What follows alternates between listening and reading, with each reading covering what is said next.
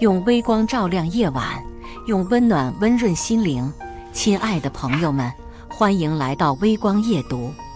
我们公司赵总裁了我，还不想给我 N+1，我反手把他告上法庭。起诉前夕，我收到总公司的面试邀请，我摇身一变成了他的顶头上司。小赵啊，以后的晋升你就不用惦记了。夏雨晴，你来一下我办公室。主管赵子涵的声音冷得像冰，甚至比我手中的冰美式温度还要低上几分。我踏进他的办公室，门关上的那一刻，他脸上的笑容瞬间消失，取而代之的是一副刻薄的嘴脸。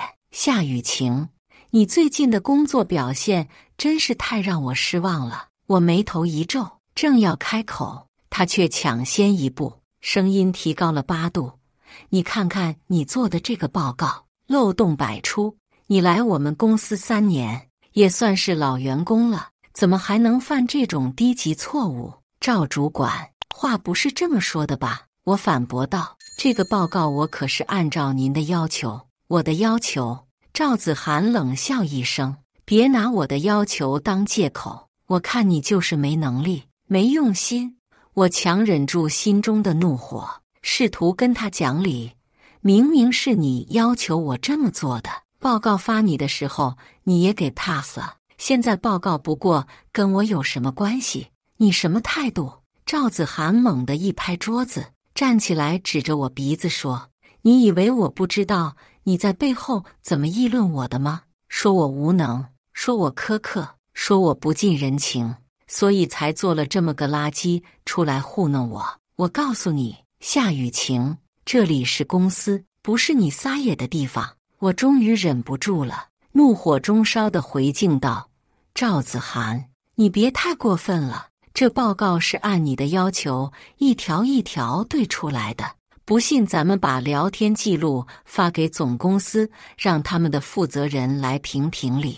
我敬你是主管，但请你也别随意践踏我的尊严。哟，长本事了，敢跟我顶嘴了？赵子涵嘲讽地说，还尊严？你以为你的工作无可替代？我告诉你，像你这样的员工，我们公司一抓一大把。我毫不示弱地回瞪着他，赵主管，请你说话放尊重点。我夏雨晴虽然不是什么大人物，但也不是任人欺负的软柿子，我就是捏你这个软柿子了，你能拿我怎么样？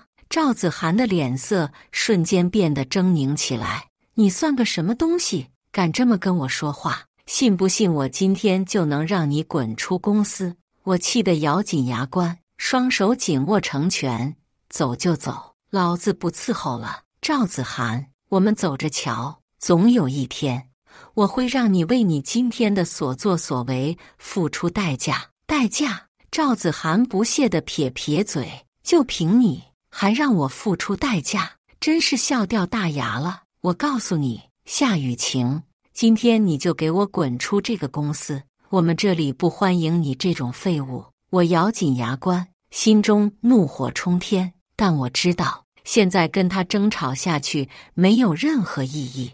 我转身走向门口，却在即将开门的一刻停下了脚步。赵子涵，你记住今天你说的话。我头也不回地说，总有一天你会回来求我。离开赵子涵的办公室后，我径直走向人事部门，满心都是烈火炙烤般的怒气。可当我站在柜台前，手续办理的出奇的迅速时，我才意识到，连惯常的便当礼貌都不再适用于我这位即将离职的员工。N+1呢？我的语气直接，却带着一丝的希冀。人事的小姐轻扣键盘，不抬头的回答，没有补偿款。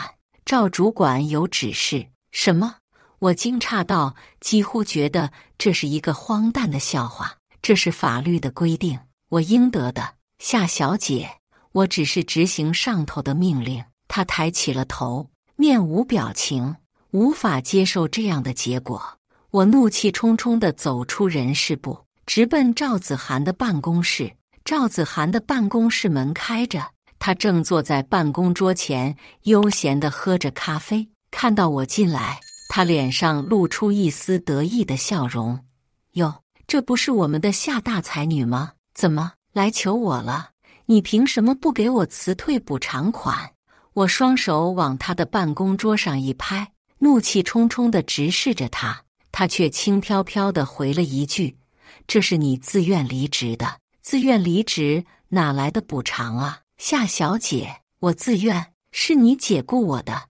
我再也控制不住声音的提高，这是赤裸裸的诬赖，证据呢？是你自己说的老子不伺候了吧？他轻描淡写地问，就像在讨论一个无关紧要的话题。我怒火中烧，死死地盯着他。你欺人太甚，欺人太甚！他轻身前来，几乎和我面对面。你还真是不自量力！呵，赵子涵冷笑一声。夏雨晴，在这个办公室，我说了算。至于你今天能走出这个公司就不错了，还想要补偿款？我再也忍不住心中的怒火，冲上前去，一把抓住他的衣领。赵子涵，你这个贱人，我今天就跟你拼了！赵子涵被我突如其来的举动吓了一跳，但很快他就反应过来，跟我厮打起来。争执中，我撕开了他衣服上排的2颗纽扣，他立刻用力推开我，捂住衣领大喊道：夏雨晴，你疯了！你敢在这里撒野？来人啊，快来人啊！随着他的呼喊声，几个保安闻声赶来，他们看到我和赵子涵还扭打在一起，赶紧上前来拉架。我挣扎着摆脱他们的控制，怒视着赵子涵。赵子涵，今天这个仇我记下了，你给我等着！说完，我转身就走，留下赵子涵一个人在那里气得跳脚。离开公司的那一刻，我就下定了决心，我不会让赵子涵的所作所为轻易得逞。他以为一句话就能把我打发走，但他错了。我夏雨晴绝不是那么好对付的。回到家，我立刻开始整理材料，准备起诉赵子涵和公司。既然他们不仁，就别怪我不义。我不仅要讨回我的公道，还要让他们付出应有的代价。我打开电脑，开始搜索相关的法律法规和案例。我知道，想要打赢这场官司，就必须做好充分的准备。我联系了几位朋友，他们推荐了一些经验丰富的律师。我拜访了其中几位，说明了我的情况。他们虽然表示同情，但也坦白告诉我，起诉的过程可能既长又艰难，特别是对方有公司做后盾，而我只是一名普通的前员工，这需要时间和精力，以及还可能会有法律上的拉锯战。但我仍不愿放弃，同时我也没忘记找工作的事情。虽然被赵子涵摆了一道，但我相信，凭我的能力和经验，一定能够找到一份更好的工作。我打开招聘网站，开始浏览各种职位和公司信息。接下来的1个月里，我一边忙着整理材料，一边抽空投递简历。虽然忙碌，但我却感到一种前所未有的充实和满足。期间，我也参加了几家公司的面试邀请。然而，在我准备起诉和寻找工作的双重压力中，意外的转机降临了。一天傍晚，接近黄昏时分，我的手机响了。我收到了一封来自我前公司的总公司的面试邀请函。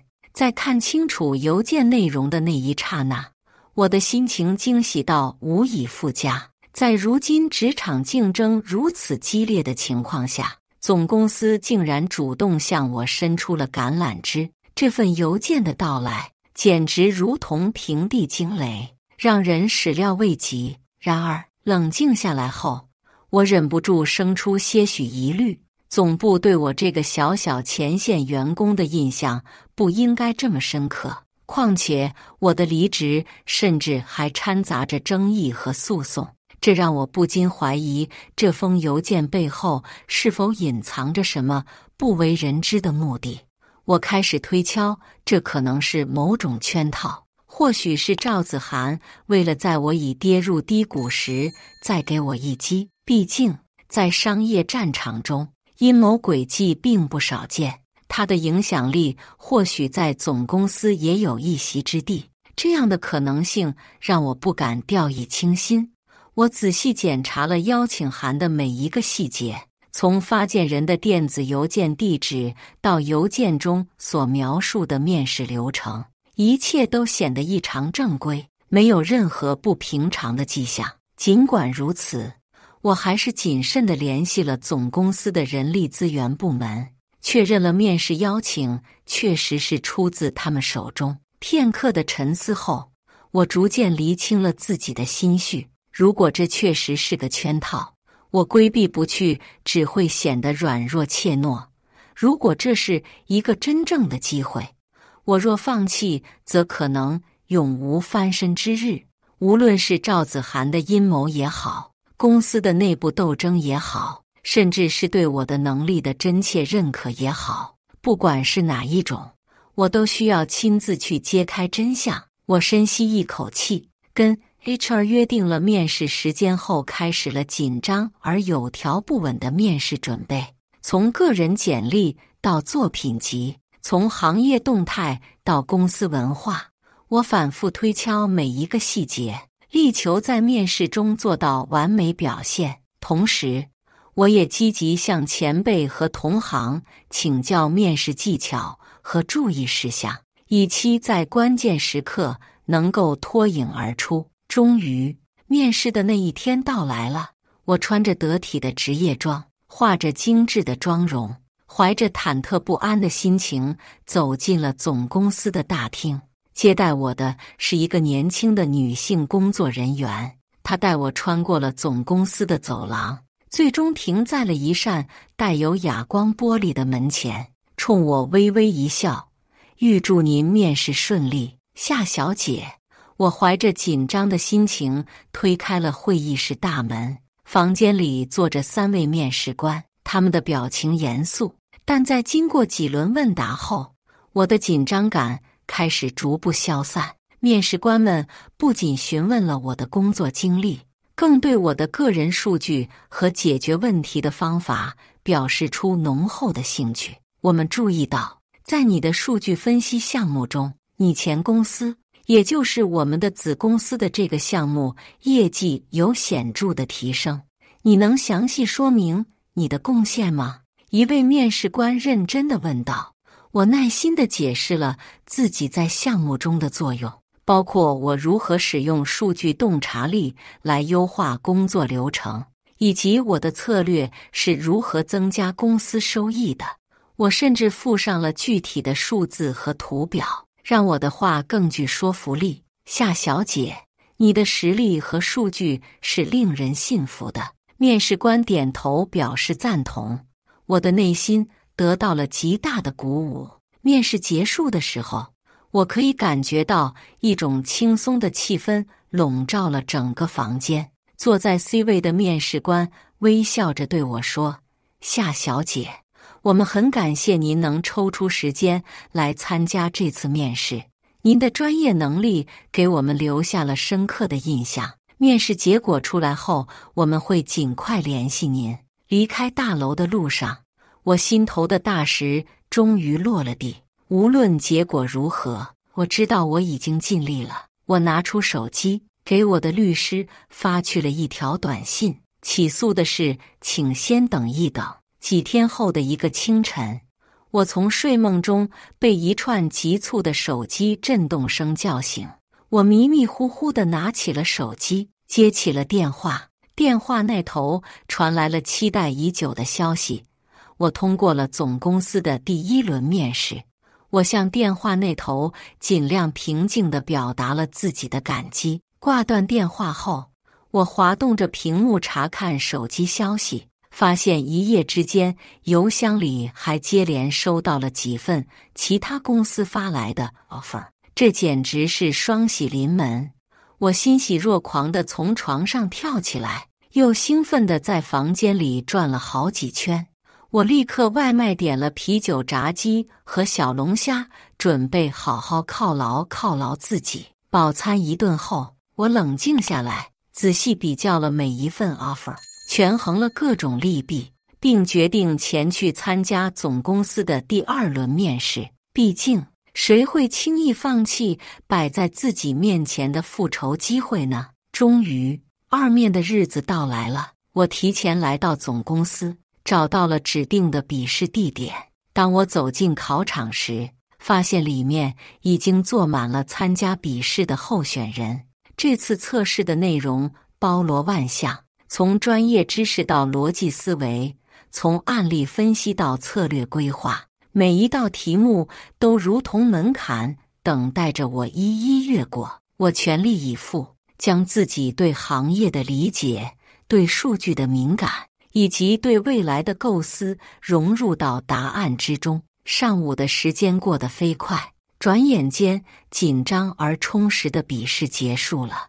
我累得几乎连笔都握不稳，但心中满是踏实感。下午是2面后的面谈环节，负责人审视着我的试卷。很快，他微笑着对我说：“夏小姐，恭喜你，你通过了我们这次的笔试。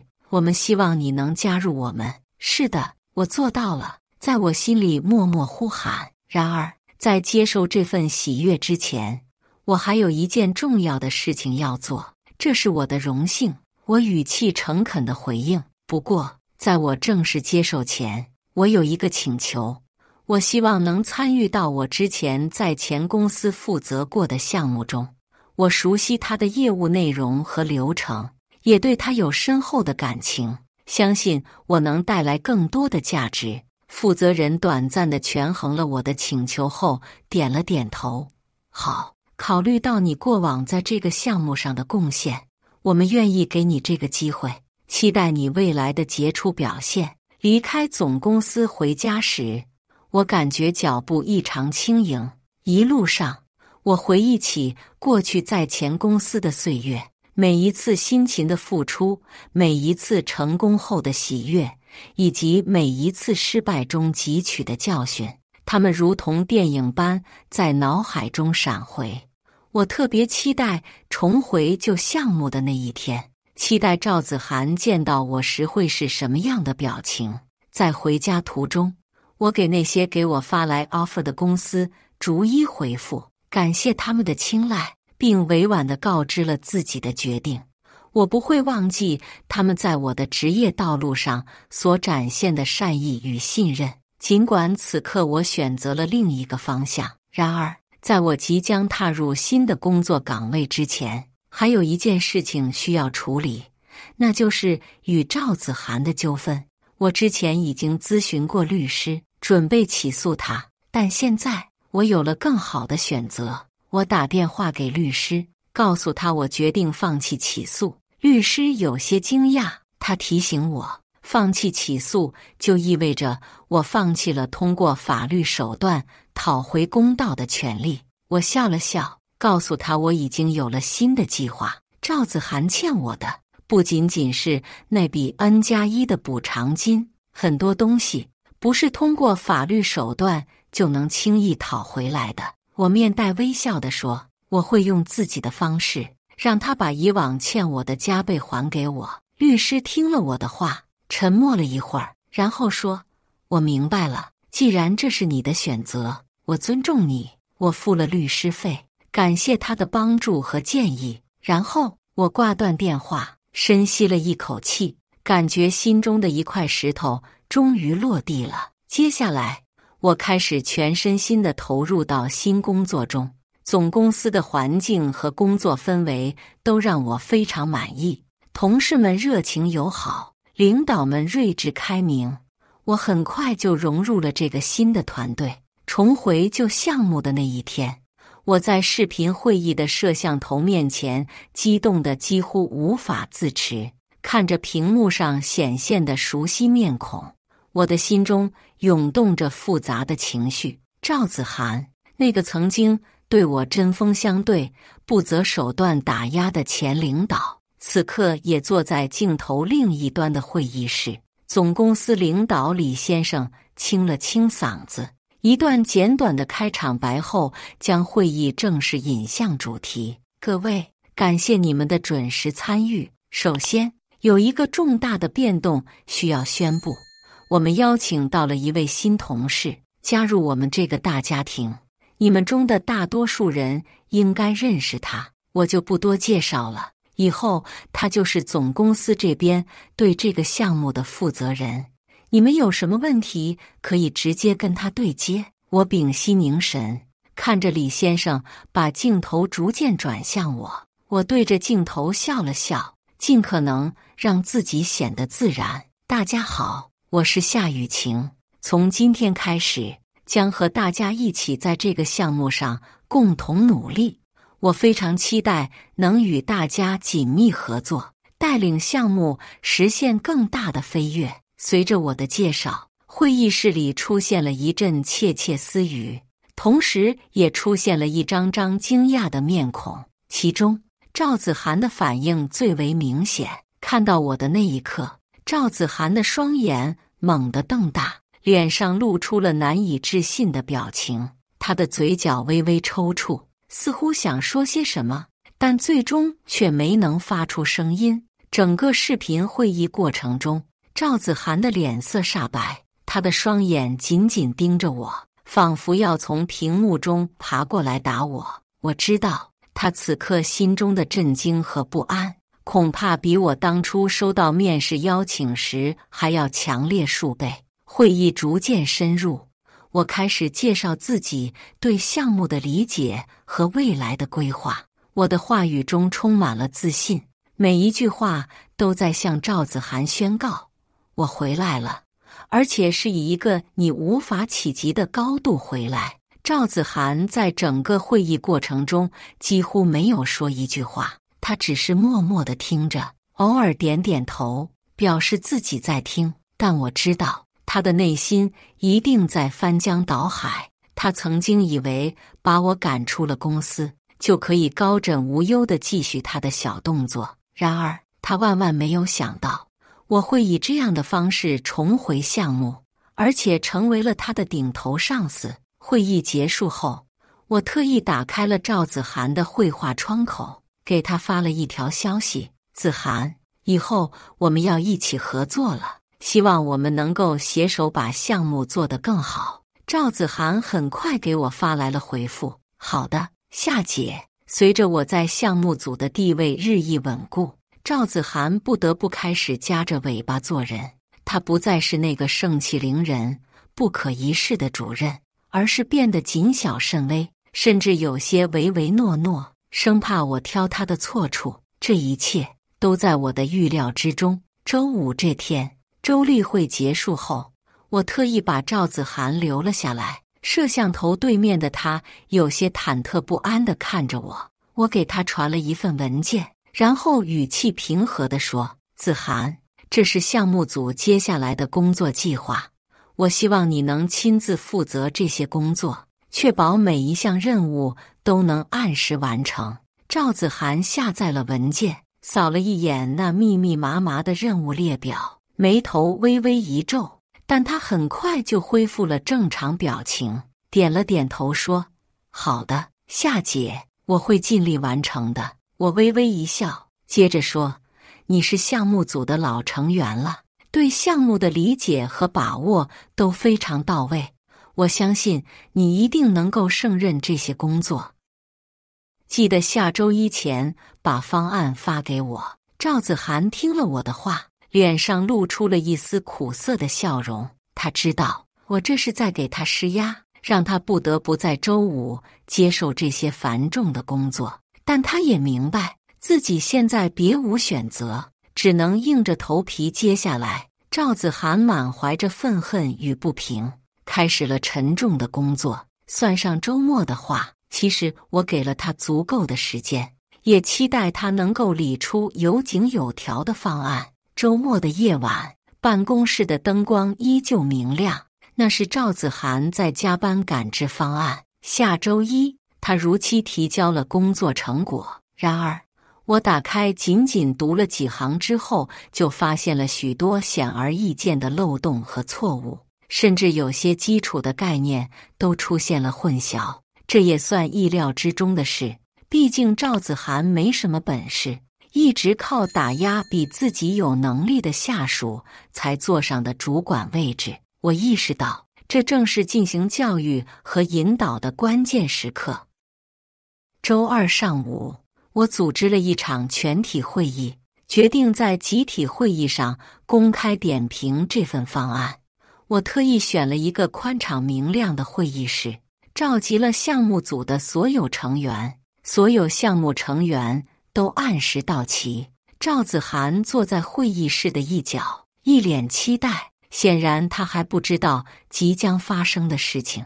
我花了几分钟简要介绍了会议的目的后，便直接进入了正题。今天我们要共同分析一个由赵主管负责制作的方案。我尽量压低嘴角，装作平静地说着，我们的目的是为了共同学习，发现潜在的问题，以便改进我们的工作方法。赵主管，你愿意首先介绍下这份方案吗？赵子涵站起身，开始了他的介绍。他的语气十分自信，但在详细展开方案内容时，我注意到了几位同事不经意间交换的若有所思的眼神。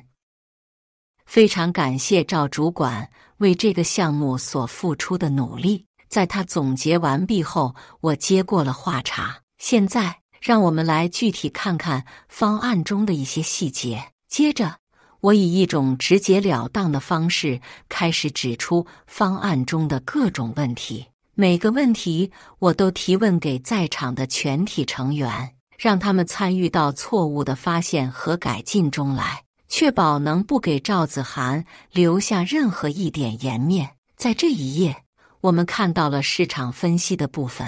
我指着投影仪上的一页 PPT， 不知道大家有没有注意到，这里的数据跟我们在上个季度的实际数字有出入。赵主管，你在收集数据时参考了哪些来源？赵子涵的脸色变得苍白，他结结巴巴地回答：我主要是从网络上搜集的，可能有些数据没有及时更新。明白了，数据的准确性对我们的方案至关重要，这是基础中的基础。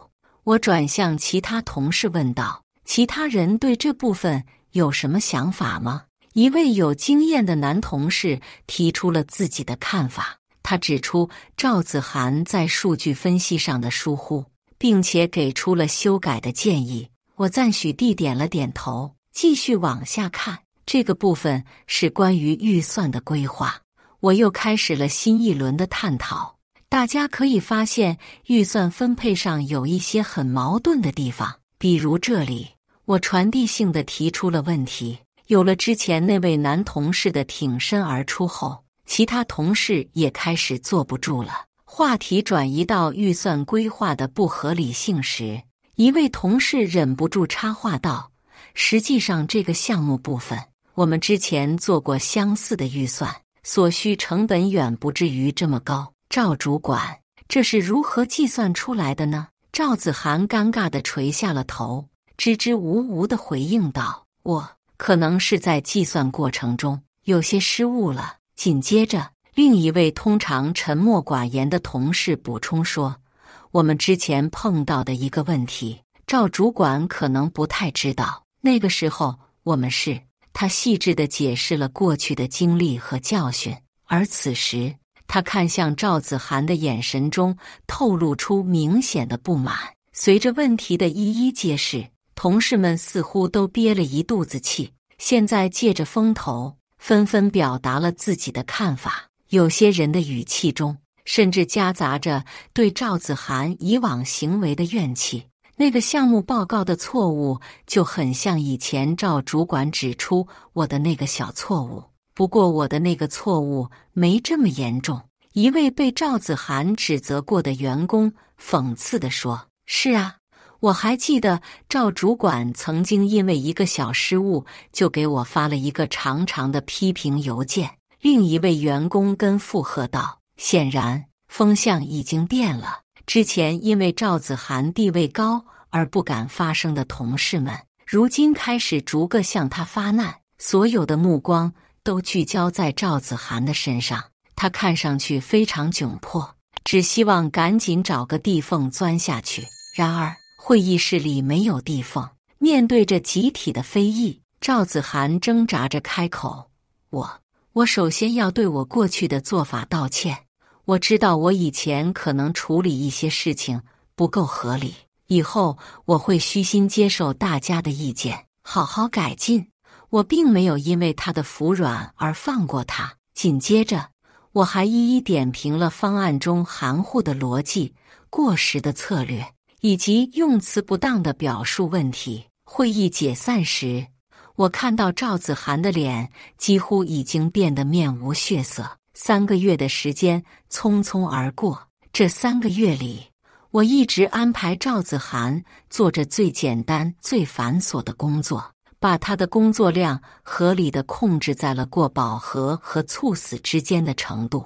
随着项目的顺利推进，子公司的晋升机会也随之而来。这是公司内部的一次重大调整，意味着将有更多的人有机会进入公司的核心管理层。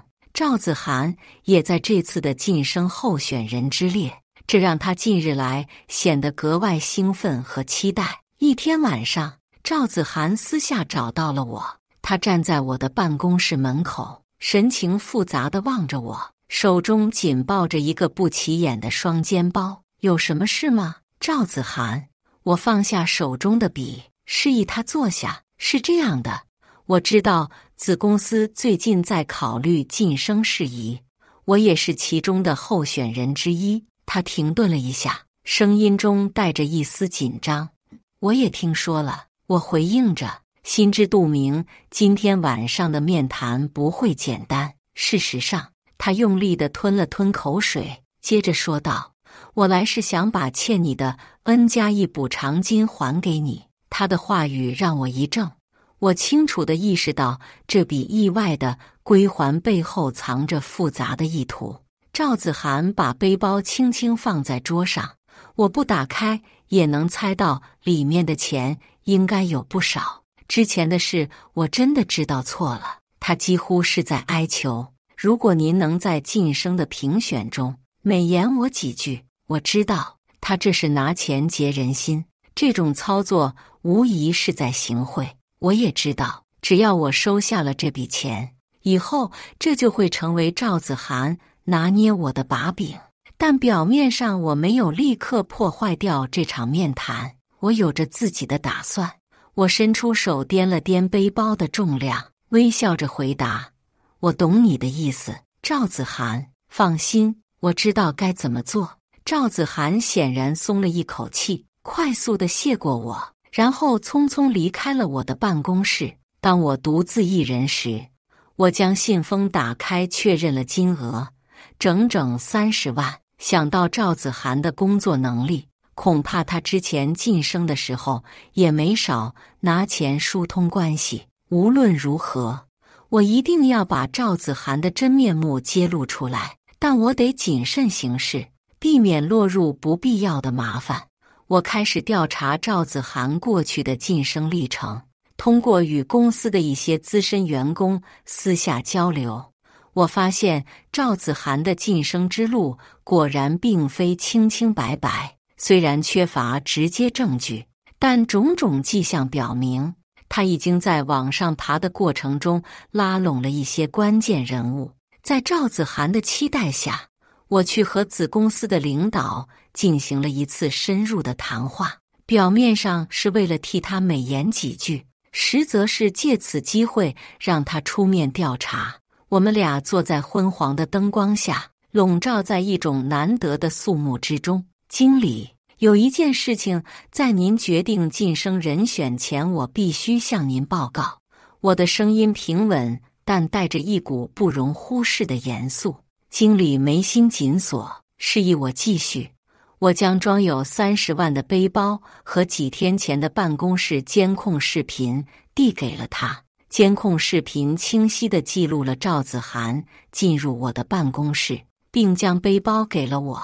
尽管视频没有录音，但动作和交流的情节非常明显。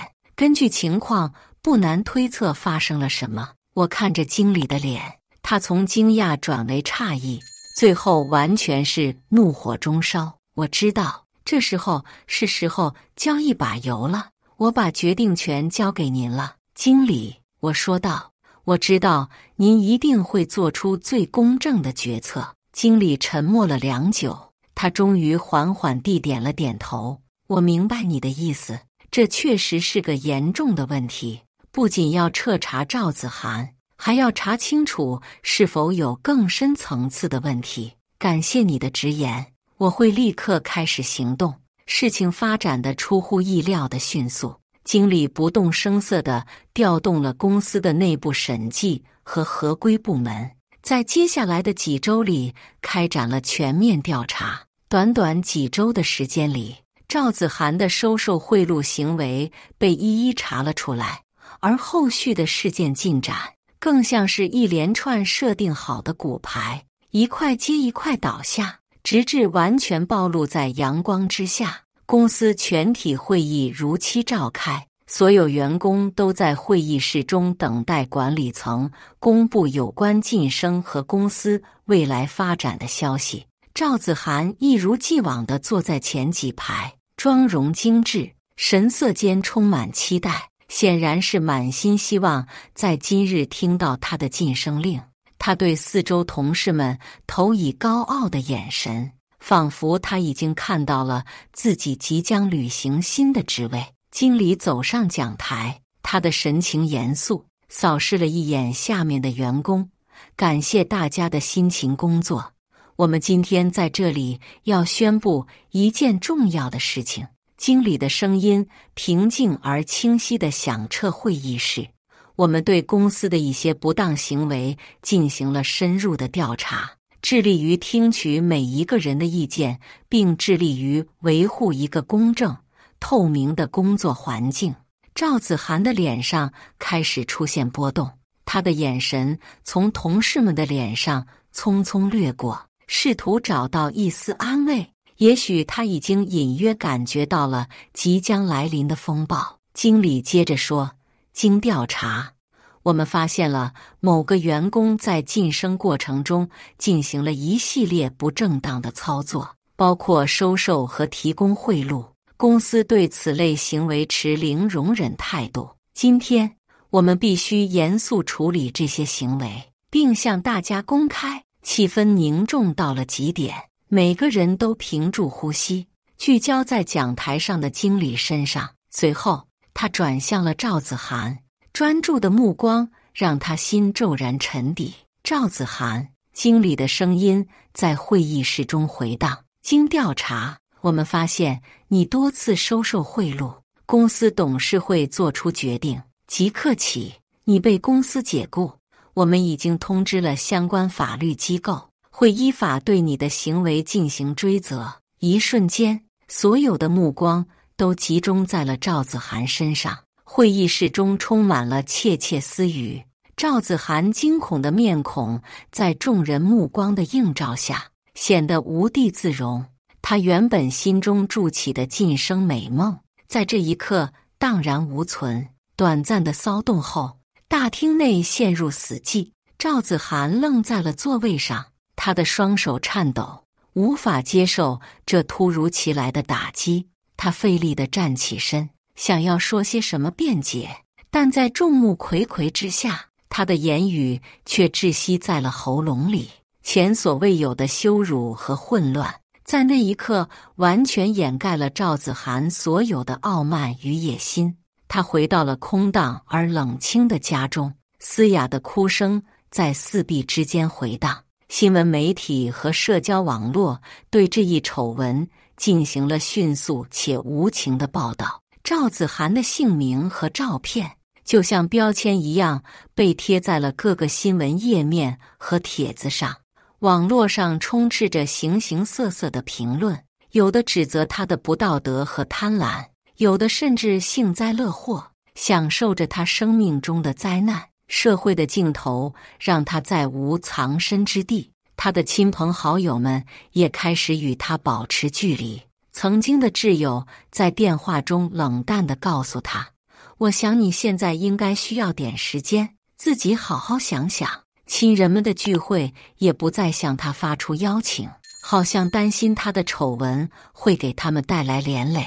赵子涵感到了一种前所未有的孤独，这孤独像一团阴影，紧紧地缠绕着他，让他喘不过气来。心里的压力逐渐转化为了生理的痛苦。赵子涵的身体开始出现多种症状，失眠、头痛、食欲不振。他去看医生，医生告诉他这是压力过大导致的，并建议他接受心理咨询。但是赵子涵的自尊和恐惧让他无法接受去心理医生那里求助。他感到自己被社会彻底抛弃了，法律的制裁迟早会到来。赵子涵接到了来自法院的传唤通知，他必须为自己的行为承担法律责任。律师告诉他，情况不容乐观，如果罪名成立，他面临的可能是重罚，这甚至将包括监禁。法庭上，赵子涵独自一人坐在被告席，双眼无神地看着法官和陪审团。早已不再是那个趾高气扬的职场女强人，现在的她只是一个等待判决的犯人。开庭的日子里，她像是过往的幽灵，蜷缩在众目睽睽之下，证人一位接一位上台作证。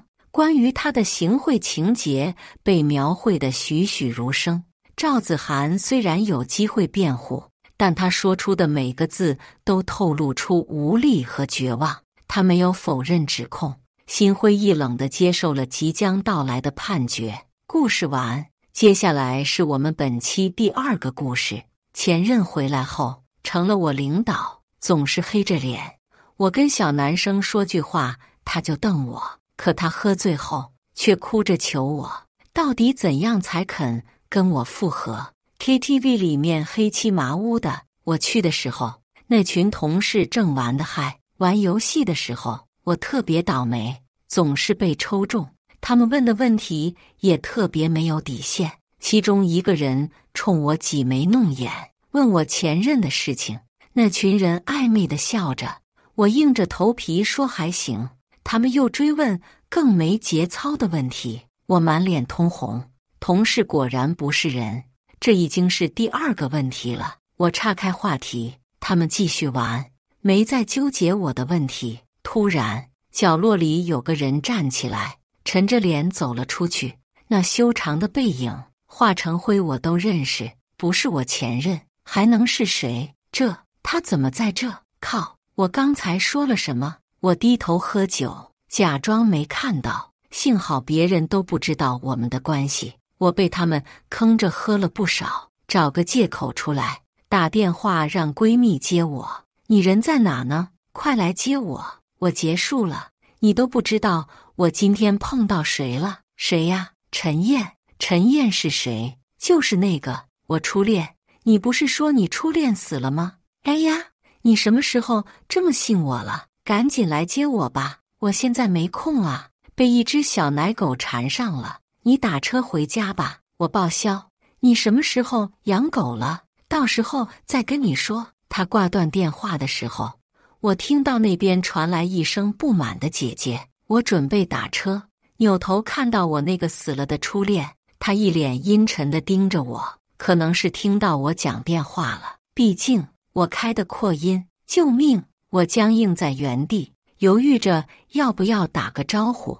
有个女孩走过来，自然地挽着他，笑得很俏皮。燕哥，我那边结束了，走吧。他见陈燕不动，又看了看最近的我，疑惑，怎么，你们认识吗？不认识。他淡淡地收回目光，带着那个女生走了。我心头涩了一下，同时也松了一口气，也好，免得尴尬。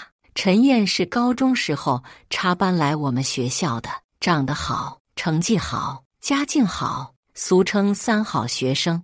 我当时成绩总是平平无奇，因为1对1同桌辅导的原因跟他凑在了一起，一来二去就熟悉了起来。高中毕业后在一起，大1分的手我提的，因为我跟他之间隔的不是河是海。回到家里，闺蜜居然在，她拉着我八卦：唐思雨你个大骗子，不是一直称自己前任没了吗？今天什么情况？哎，都过去了。我不自然地摸了摸头发，想到今天的重逢场景，他估计更讨厌我了。耐不住他逼问，我简单说了一下，他一脸吃瓜表情。呦，这是要旧情复燃啊？胡说什么呢？他有女朋友了。那你说，他一个重点大学毕业的高材生，回到我们这个小城市做什么？我哪知道，我才不会以为他是为了我。当时分手的时候，他给过我2次机会，我都无情拒绝了。面对我尖锐的话语，他气恨地说再也不想看到我。之后真的没再见过。我还没问你呢，你那小奶狗怎么回事？还有你脖子上的痕迹。我挑眉，让他从实招来。闺蜜开始跟我打哈哈，一脸神秘。哎呀，我才不会谈恋爱呢，你又不是不知道我，你还是先看好自己吧。我冷笑，这女人迟早得栽。第2天，我知道陈燕为什么会在同事聚会上了。她是我们老板的学弟，被引荐过来做项目经理的。陈燕学的计算机，在校期间获得过不少奖，在这里属实屈才了。不过可能也有别的原因，比如那个现任，我就是个普通的人事专员，想来之后打交道也不多。中午吃饭我习惯最后走，因为不想跟别人挤电梯。结果我的高跟鞋卡在了电梯缝里，怎么都拔不出来。该死！今天还穿得恨天高。在我窘迫地脱下鞋，用力拔的时候，一个人来到我身边。我不用抬头，看着那双名贵的皮鞋都知道是陈燕。他看了我一眼，什么都没说，去了另一部电梯。我松了一口气，真的很害怕他看我笑话。结果等他拿了外卖上来，我鞋跟还没拔出来，谁来救救我？等会同事回来了，我岂不是要社死？我像个乌龟一样缩在那里，弱开口：那个陈经理，能不能麻烦你帮我一下？不能，很干脆的2个字。我窘迫地低头，脸都憋红了，低声嘟囔：至于吗？不就是甩了你吗？见死不救。他冷笑一声：不是你说以后再见面就当作陌生人吗？我无言以对。行吧，自食其果就是我。他真无情地走了。我叹气，准备打电话给同事求助。突然，一双裸色平底鞋摆在我面前。陈燕默不作声地弯腰帮我把鞋拔出来，鞋跟已经断了。谢谢。不用谢我，我是怕你妨碍别人乘电梯。他像是又回到了学生时代那个淡漠的同桌。我看着脚上的平底鞋，还挺舒服的，应该是他准备送给女朋友的吧。我一边吃饭一边搜鞋子的 logo，3000块。我叹气，半个月工资没了。下班的时候，等人都走了，我拿着现金给他，谢谢你给我的鞋，是这么多钱吧？他冷漠地看着我，不动。难道专柜还更贵一点？我琢磨着自己的余额，心在滴血。我不收现金。他掏出手机，摆出2维码，不是收款，是加好友的2维码。见我犹豫，他还特地补充：反正以后同事之间也会有联系。好，就这样，我跟陈燕重新回到了彼此好友列表上，以同事的身份。晚上回去，我小心翼翼点开他的头像，他朋友圈除了发几本编成的书，什么也没有。我试图从他的 ID、头像、个性签名上找到一点他女朋友的蛛丝马迹，结果一无所获。好吧，反正他跟我谈恋爱那会也没有高调秀恩爱，也算是一视同仁了。我准备退出来，不小心拍了拍他头像，他很快回了个问号。我尴尬地脚抠床单，急中生智，我把钱转给他了。3000块，够了吧？过了一会，他把钱收了，一个字都没回我。好吧，都10点了，应该在陪女朋友吧。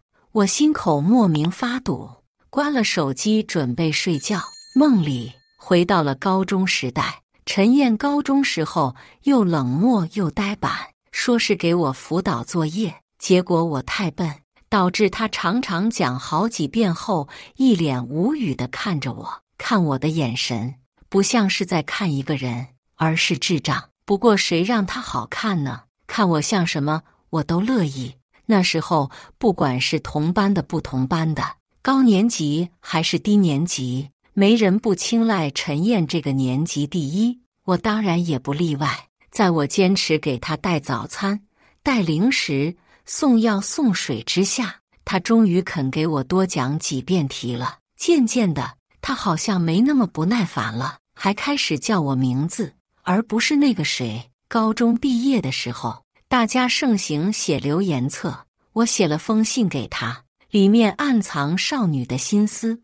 我在悄悄期待他看到后会是什么表情。然后他来了，将一抽屉礼物和信件扔进了垃圾桶，把5年高考3年模拟塞进抽屉，开始对高考答案。我闷着气收拾东西，没跟他讲话。老师说着考完贺词，他悄悄推过来一个精美的礼盒，上面的卡片写着唐思雨毕业快乐，打开是个珍珠发卡，还挺有眼光。我心头一动，决定不跟他生气了。他期待地盯着我，那我的呢？我忘了。他收回目光，默默翻书对答案。我偷笑，拽了拽他的衣角，他不理。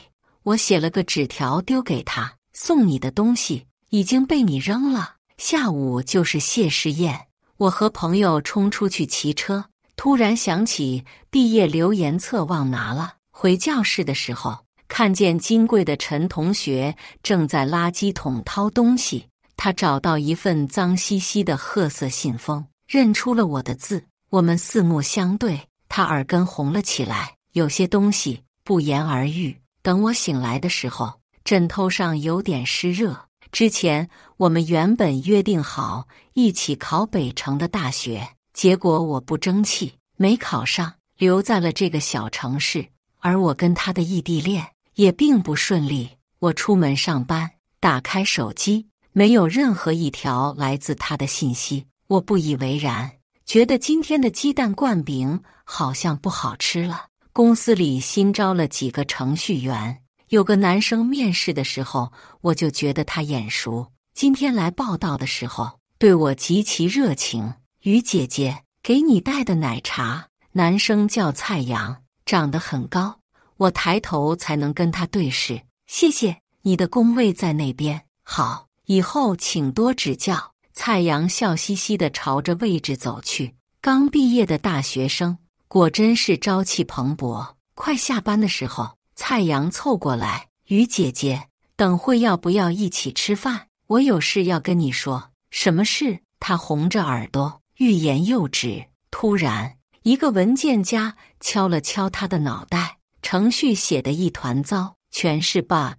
还有心情在这里闲聊。蔡阳看着目光沉沉的陈燕，顿时蔫了，好像很怕他。经理，我都改了4遍了，已经。继续去改，不改完不准回家。蔡阳苦着脸滚回工位去了。陈燕走的时候，好像瞪了我一眼。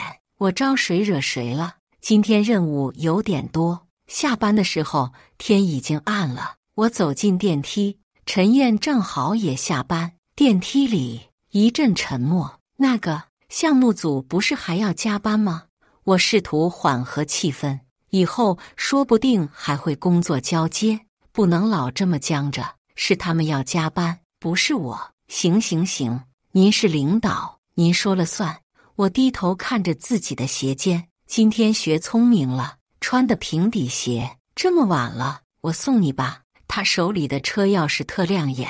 不用了，我打车就行。挺近的，拒绝的这么快，怕我吃了你。他悠悠地瞥了我一眼，我有点发慌。没有，也对，在你眼里，我那方面不太行。算账来了，好尴尬。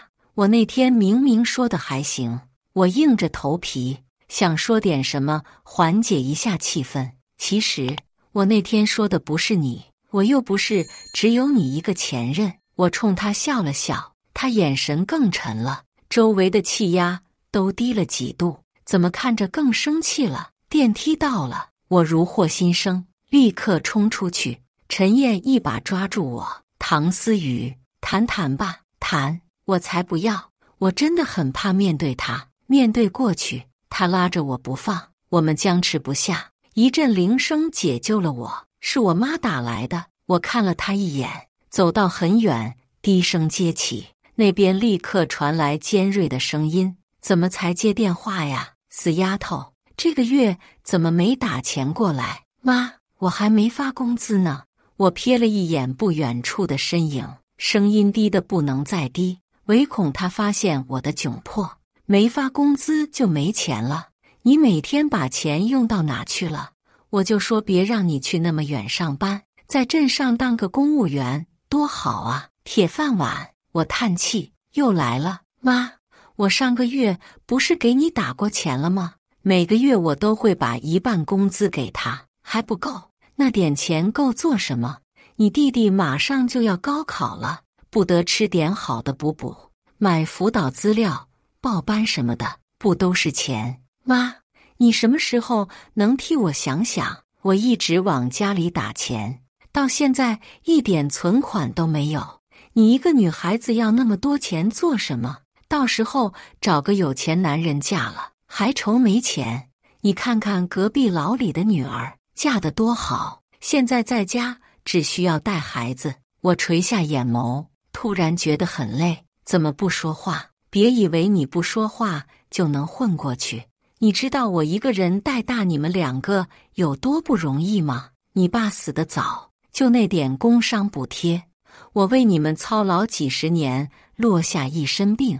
你现在长大了还不知道往家里补贴，你让我怎么活呀？一点都不知道孝顺，养你有什么用？这些话我早就听了很多遍，可每次还是觉得很窒息。要不是大学可以贷款读书，他估计会强烈要求我找个工厂上班。我看到门口走进来一个女孩，蹦蹦跳跳走到陈燕面前，笑得无忧无虑。我知道了，我会尽快打钱的。挂电话的时候，那边的人在催他打牌，女孩凑上去拽着陈燕的袖子：燕哥，你怎么才下班啊？不是说好了今天去你家吃饭吗？你不会忘了吧？陈燕微微一笑：没忘。女孩看到我走过来，一脸疑惑：哎，你不是那天 KTV 门口那个小姐姐吗？你好。我勉强弯起嘴角：那个，我还有事就先走了，你们慢慢聊。唐思雨，他在背后叫我走得更快了。我回去算了算卡里的钱，只留下生活费，打了2000给家里。有一次我生病，忘了打钱，母亲以为我是故意的，闹到了我公司门口。我不想让那种难堪再次上演。深夜，陈燕发来消息：陈燕，跑那么快做什么？有空一起吃个饭。我什么时候都没空。陈燕就这么想跟我形同陌路。我没回了，不知道他到底要跟我谈什么。都有女朋友的人了，我跟他也没什么好叙旧的。上班的时候，我开始刻意躲开陈燕，我真的很害怕尴尬。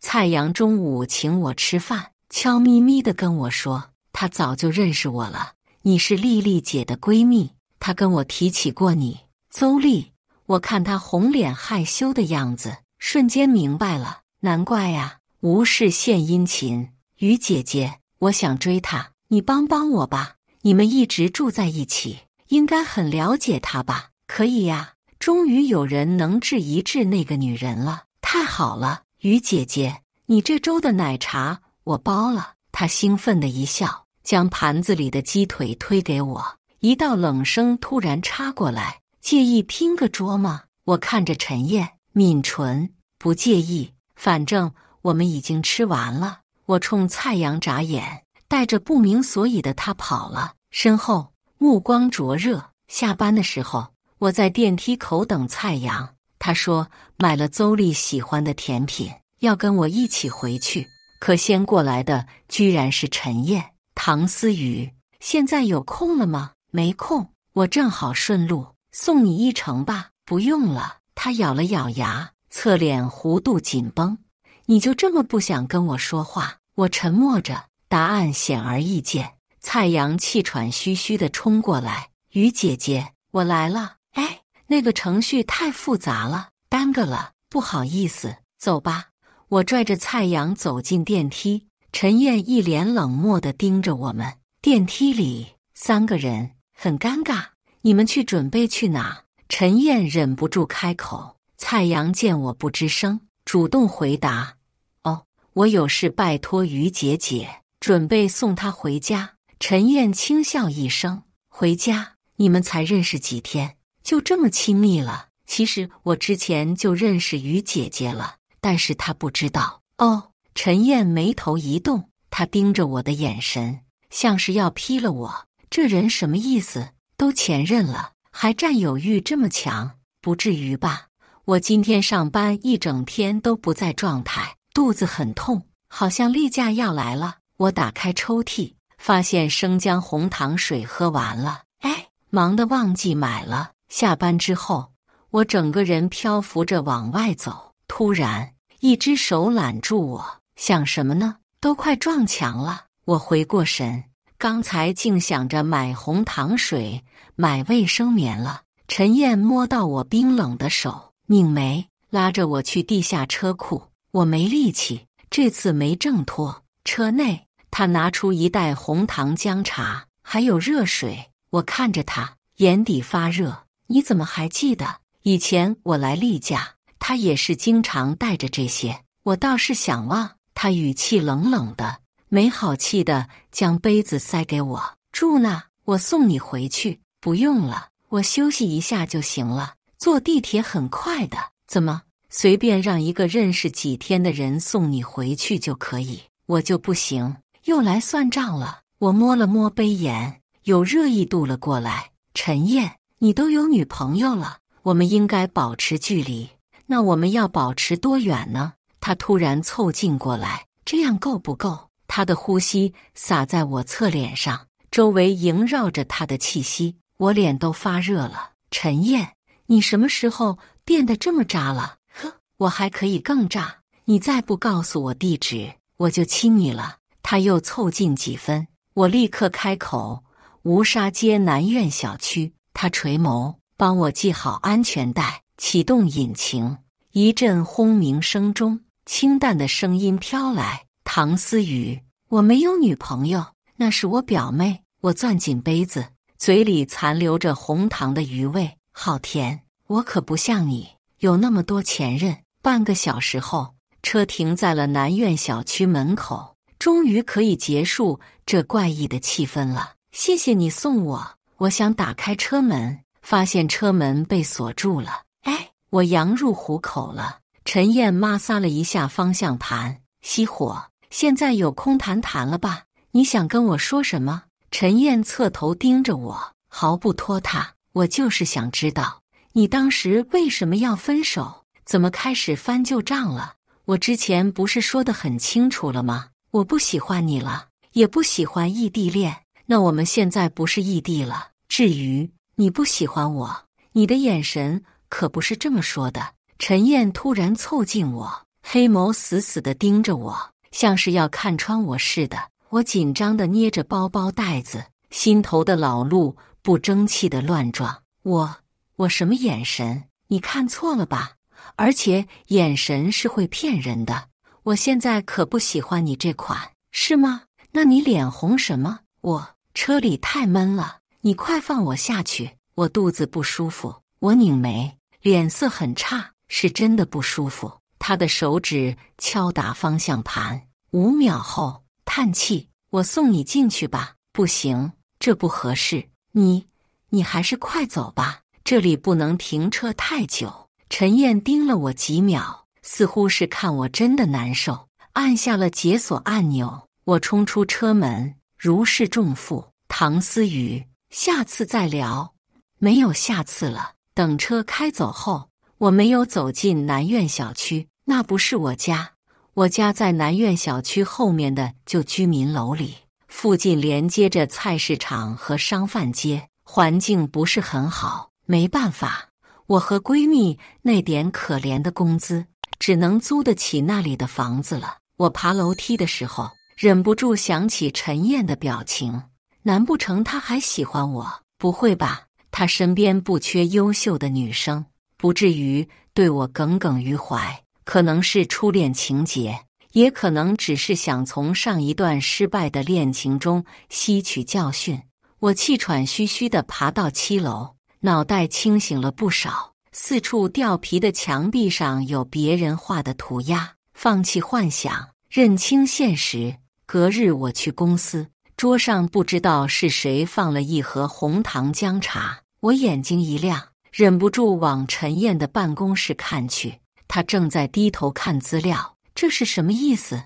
真要跟我复合？一上午，我的心都有些不安宁，工作都心不在焉的。我忍不住了，给她发消息：谢谢陈燕，谢谢你送我的红糖姜茶，以后不用再带了。现在我们保持普通同事关系就好。她没再回我。我妈撒着红糖姜茶的盒子，忍不住叹气。中午，蔡阳兴高采烈地冲过来：于姐姐，一起去吃饭吧，我有个消费券还没用呢。好啊，那个就是我最近在学做饭，你能告诉我丽丽姐平时喜欢吃什么吗？我看她一脸羞赧，自然是不会拒绝。于姐姐，红糖水你还没喝吗？这是我之前给丽丽姐买的时候买1送1的，正好昨天看你不舒服，送你1盒，你过会看看好不好喝啊？你送的？我一愣，完了，是我自作多情了。怎么了，于姐姐？你脸色看起来不太好啊。蔡阳凑近瞅着我，似乎想伸手摸我的额头。蔡阳，陈燕突然在他身后，声音低沉：怎么了，陈经理？我代码已经改完了。真的？紧张什么？今天我请你吃午饭，走吧。陈燕冲他微微一笑。啊？蔡阳一脸诧异，我尴尬的不知道看啊，只能假装自己还在忙。陈燕瞥了我一眼，去等电梯了。于姐姐，我觉得陈经理笑得好可怕呀。蔡阳以为是自己代码又出了问题，心情忐忑地跟了过去。所幸这件事也没什么后续，因为公司项目组最近开始忙起来了，经常熬夜加班。前台有个小姑娘喜欢陈燕，明目张胆地公开示好，经常陪她加班，帮他们点外卖之类的。我很羡慕她的果敢，之前跟她打过几次交道。她是个富二代，在家太无聊，出来工作打发一下时间，性格特别纯良。有时候她犯错了，会有人主动帮她背锅，当然她也会礼貌地回礼对方一份奢侈品。又到了愉快的下班时候，我背着包站在电梯的最里面，前面的2个做运营的小姑娘开始聊天。下周项目组终于要结束了，我要睡个2天2夜，哈哈哈。对了，陈经理说到时候请我们吃饭的啊，那正好啊。我听说陈经理快过生日了，苏静静还给他准备了一个大惊喜呢。啊，那个白富美呀，不知道会是多贵的礼物呢。不过陈经理好像也很有钱，他们郎才女貌，还挺配的。到时候积累点做梦的素材吧，哈哈哈。对，晚上找个软点的枕头。我靠着电梯内壁，胸口闷闷的，心脏似乎也随着不断下降的数字沉了下去。我当然记得陈燕的生日，最记忆犹新的一次是大1的时候，我为了买一对很好看的袖扣，拼命做兼职攒钱。为了省钱，我坐了2天1夜的硬座绿皮火车。北城大学很好看，是省重点。陈燕的朋友们在酒店包厢里为她举办生日会，我去的时候，她很高兴。那时候她也是北城大学的风云人物，不少女孩子青睐她，在场有个女生似乎暗恋她，看我的眼神很不爽。我送礼物的时候，其他人目光有些奇怪，接着我才知道，我和那个女生买的礼物撞了，可2对袖扣摆在一起，明眼人都能看出我的那款比较劣质。我一时间僵在那，不知道说什么好。陈燕的朋友们都很好，帮我打圆场。嫂子，你是不是被代购骗了？以后可得擦亮眼睛。是啊是啊，现在网上东西真假参半。那个女生不屑地看了我一眼。陈燕在旁边说，只要是我送的都很喜欢。我只能勉强维持笑容，只有我自己清楚，我压根连这是什么牌子都不知道，也不知道这是商店里的高仿，我怎么可能有钱找代购？我看着柜子上堆满的精致礼品，突然意识到我跟陈燕的差距。当然，这不是我决定分手的原因。我以为只要我足够努力，迟早可以追上她的步伐，只可惜造化弄人。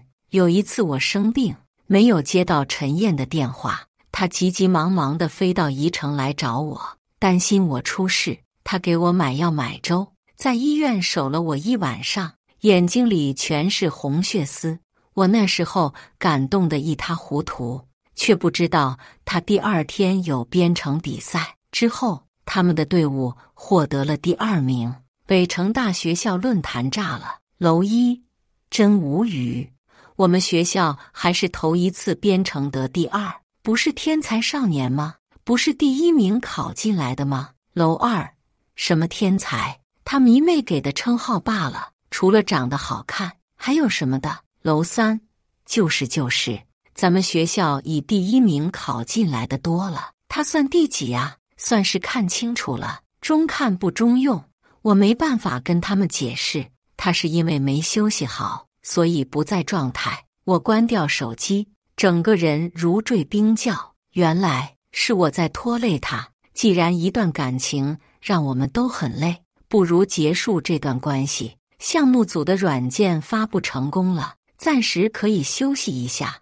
晚上陈燕发来消息，明晚我请大家吃饭，记得来，还加了个笑脸的表情包，应该是群发吧，毕竟他以前都不用表情包的。我没有理会，反正那么多同事，够热闹了。第2天，我尽量让自己忙起来，不去想别的。我下班很早，回到家里开始做家务，顺便做了顿喜欢的晚饭。吃饭的时候，我没忍住，打开手机想看看他的生日会，结果看到他发来一个问号，可能是疑惑我为什么没去。我没理，朋友圈都是女同事发的图片，庆祝领导生日。图片上，苏静静捧着高定黑天鹅蛋糕，面对陈燕，笑得很灿烂。陈燕侧着脸，好像也挺开心的。生日快乐，前男友。我自言自语，然后将手机锁屏，继续吃饭。好奇怪，我明明放了糖，可做出来的番茄炒蛋还是很酸。晚上11点，邹丽还没回来，我反正睡不着，起来去外面买点啤酒，想压住心头的烦躁。我穿着拖鞋，拎着3罐啤酒，还有1罐在手里边喝边走，喝了一大半，心里好像没那么闷了。路过南苑小区门口，看到一个熟悉的身影蹲在那里，我不确定地凑上去。陈燕，她抬头，衣领她垮着，眼里带着红血丝，俊秀的脸多了一丝颓废感。这家伙身上的酒味比我的重很多。唐思雨，你个骗子！嗓音暗哑，带着些许委屈。来找我的。我一时语塞，岔开话题。你怎么喝了这么多？为什么不告诉我你家在哪？为什么要这么避开我？他摇晃着站起来，红着眼瞪我。不是的，我不自然地撩了一下头发，避重就轻。你还好吧？手机呢？还是我帮你叫辆车回去？我打开手机，突然一下子被他拉住手腕，他力道很大，目光里的不满快要溢出来了。姑娘，这是你老公啊，是不是喝多了找错地方了？刚才硬是要我查一个人的住址，我不说还赖着不走。南苑小区的门卫大叔走出来，笑着将刚才的情况叙述了一下。我脸有些发热，连忙摇头，不是，他就是我朋友。门卫大叔仿佛看透了什么，笑了笑，行了行了，小两口别闹别扭了，赶紧回去吧，别挡道。陈燕突然腿脚不稳，倒在我身上，怎么也不松手。我尴尬地冲着门卫大叔笑了笑，拖着人到一旁。你喝多了吧？快起来，我给你拦个车回去。我不回去。你还没回答我的问题，你哪来那么多问题？我想拿手机叫车，被他死死按住。别闹了，陈燕。唐思雨，带我回家，好好说几句话，很难吗？我现在头晕想吐，手机也没电了。他哽咽着，像个被人抛在路边的大型犬。南苑小区来往的人投来奇怪的目光，我低着头，终究还是心软。我扶着他往家里走，他故意施力在我肩膀上，耳旁全是他的呼吸声。你能不能好好走路？今天为什么不来？哦，那个，我家里有事，就没去。他瞥了一眼我拎着的袋子，冷笑，你的事就是跟别人一起喝酒？不是，我自己喝。我嘟囔着，又刻意补了一句，我晚上看剧无聊，就喜欢喝点。他轻哼一声，不知道信了没。陈燕跟我一起上楼，闷声问，之前蔡阳送你回家做什么了？没做什么呀，就是借我家厨房做了顿晚饭。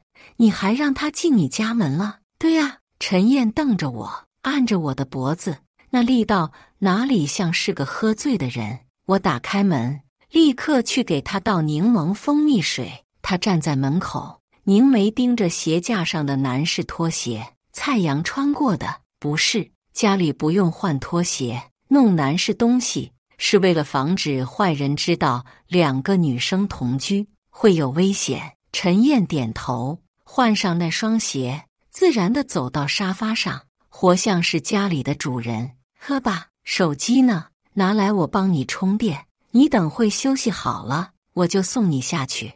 我将水杯放在他面前，他一动不动地盯着我，怪吓人的。唐思雨，你很讨厌我吗？我到底哪里做错了，让你不满？你可以告诉我。不是你的问题呀。我今天没去，是觉得没必要，反正人挺多的，没必要。他喃喃着，垂下眼眸。那为什么要分手呢？也是觉得没必要跟我在一起了。又来了，我室友还没回来，我给他打个电话。我准备去阳台，被他拉住，一把按在沙发上，四目相对，我都能从他的黑眸中看到慌乱的自己。松手，我拧眉，拗不过他，正面回答我的问题，为什么非要分手？他死死地盯住我。我不是解释过很多次了吗？你怎么老是要纠结？我都说了不喜欢你了，不想跟你在一起，就是这么简单。撒谎。他目光透着执着。不喜欢我？为什么平均每个月访问我的社交软件16次？我哪有？我故作镇定。你以为你换个地我就认不出你了？你忘了我学什么专业的？我的手指忍不住发抖，像是不情不愿被人抓住了小辫子。要我把你的 ID、访问时间、访问时长全都打印给你吗？是，我是看了，我就是想看看前任过得怎么样，这又不能说明什么。你别自作多情，自作多情。呵，唐思雨，几年不见，你真是越来越嘴硬了，关你什么事？我还没倔强到底，就被他堵住嘴巴。酒味袭来，混合着他的气息，遍布周身每寸空气。放开！陈燕的手轻微摩挲我的后背，掌心灼热的温度传来，但是他没有伸进我衣服里。突然门口传来开锁的声音，还有2个人的对话声。邹丽，别贴着我，松手，门都打不开了。蔡阳，姐姐我头疼。邹丽，活该，下次别他妈叫我去接你。一身酒味，门被打开了，玄关处一阵踉跄声。邹丽，别咬我脖子，疼，属狗的吗你？灯怎么是亮的？蔡阳，姐姐，你都不抱我。我瞪大眼睛，连忙使劲推开陈燕。我惊慌失措，回头就撞见邹丽和蔡阳2个人腻歪的画面。蔡阳挂在邹丽身上，冲我们傻笑。于姐姐，陈经理，你们也在啊？难怪今天经理急着早点结束。邹丽看我红红的嘴唇，陈燕衣衫不整的样子，立刻明白了。闭嘴吧你，给我进来。他拉着蔡阳去卧室。姐姐，轻点。我面红耳赤地清了清嗓子，正色对陈燕解释，平时室友不会随便带男人回家的，今天肯定有什么原因。他一脸轻松，靠在沙发上，已经看明白了。原来蔡阳的目的是邹丽。唐思雨，我们继续。不太好吧？我室友都回来了。我攥紧衣服边角，还没从刚才的劲儿缓冲过来，他忍不住笑出声。我是说刚才的问题。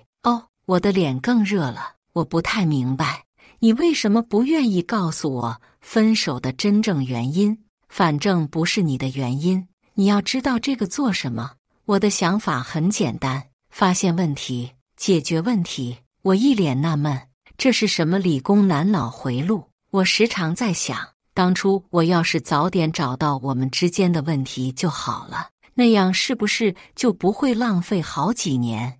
他端起杯子喝了一口柠檬蜂蜜水，涩中带甜。我看着他，忍不住红了眼。怎么会有人为了我这么执着？唐思雨，我今年的生日愿望就是希望跟你复合，你觉得这个愿望能实现吗？他看着我，眼睛发亮。陈燕走了，他的问题我没回答。他说给我时间考虑。我承认我很心动，可是我还有家里的一些事情没有解决。发现问题，解决问题。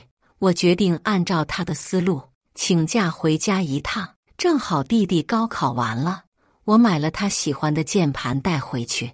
夏季阳光毒辣，热得我满头是汗，门虚掩着，里面传来激烈的争吵声。我就要选电竞专业，除了他我对别的都不感兴趣。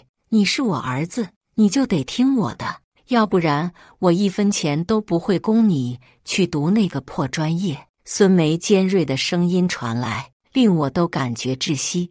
你以为你能管我多久？大不了我自己去赚钱，用不着你出钱。翅膀硬了，出息了是吗？好，有本事你就报，我有的是办法。混账东西，哼！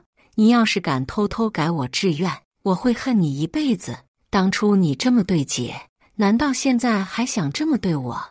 你到底是不是我妈？有你这么跟我说话的吗？我要不是你妈，谁把你辛辛苦苦拉扯大，不省心的玩意？后面的话我已经听不清了。他改了我志愿，就我不知道。顿时我头脑恍惚，眼前发懵。我的第一志愿是北城大学中文系，这个学校一直很热门。我以为是因为我分数刚好踩线，所以被刷。没想到我推门而入，里面的2个人一愣。姐，唐哲嗫嚅着，声音发抖。我瞪着孙梅，被压抑许久的情绪再也控制不住。为什么要改我志愿？你凭什么这么做？凭什么？